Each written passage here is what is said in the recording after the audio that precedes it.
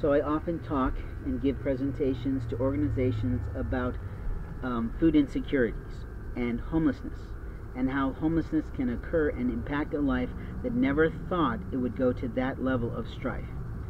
When I do this, I always remind people about the immoralness and illegalness and, frankly, stupidity of trying to buy a total stranger food. Not only is it a waste of your time, it is also a waste of your resources, and it's also an entire waste of your relationship. And here's why. It becomes a waste of your time because you're putting around a store when you really had other things to do. It's a total waste of your resources because you have no idea what intolerances or allergies or preferences that person has for food, and you don't know what they need at that moment of time for their cellular health to have enough energy for their life.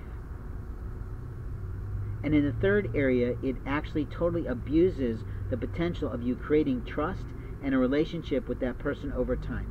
Because as American citizens, we do not like it when strangers come up to us and try to force feed us food.